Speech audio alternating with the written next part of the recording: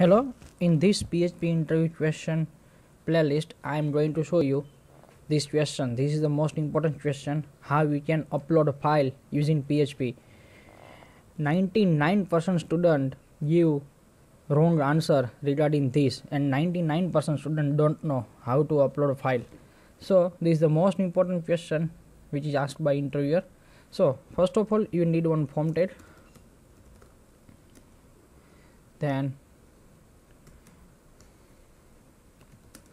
we need action, then method, and this is the most important part. You need here enc type multi-part form data, and student every time forgot to write this. If you forgot to write this, then you cannot upload your file. So this is the most important part. Now I am going to take input type file,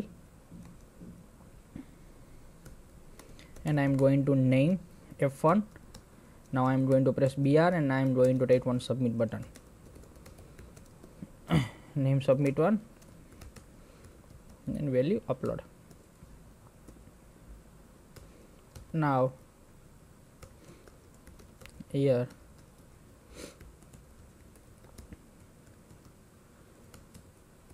if is set, then submit one.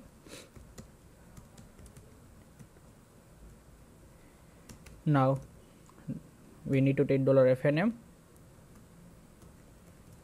Here we need to get file name of your selected file name. Then I am going to write dst. You have to pass here your folder name where you want to upload your files.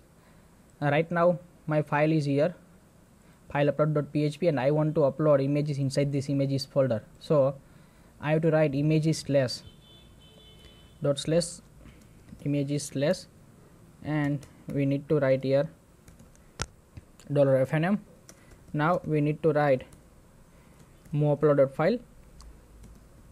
Here we have to pass two variable, one is source, one is destination. Here we have to write F1, and then we have to write tmp underscore name. This is a property. Using this property we can get source location, and dst we hold it inside this dst variable. Now I am going to upload this.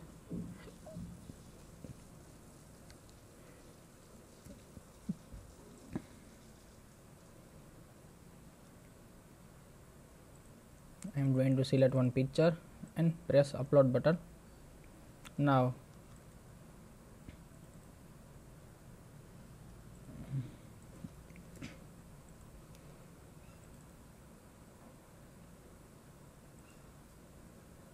okay, upload button.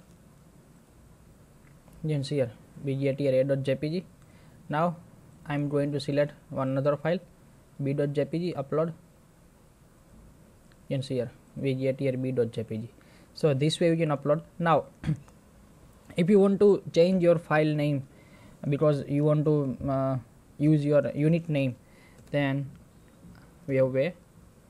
I am going to take one variable, then time function. It will give your current time in some predefined format, but we need to do here md5, so it will encrypt that. Now we are going to pass again md5, so it encrypt certain time. So this string should be unit, and we need to bind here $t. Now again I am going to upload a.jpg. Now we can see what happened.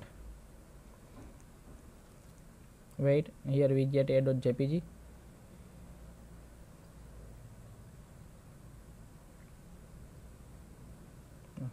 Now upload.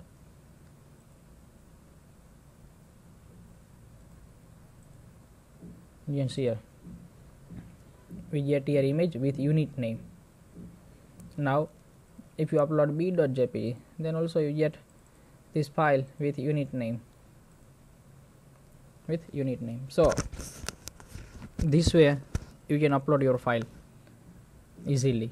So again I will show you. Don't forget to write this. If you forgot to write this, then your file could not be uploaded. Thank you so much for watching my video. If you like my video, then please share it so more people can use this. Thank you so much.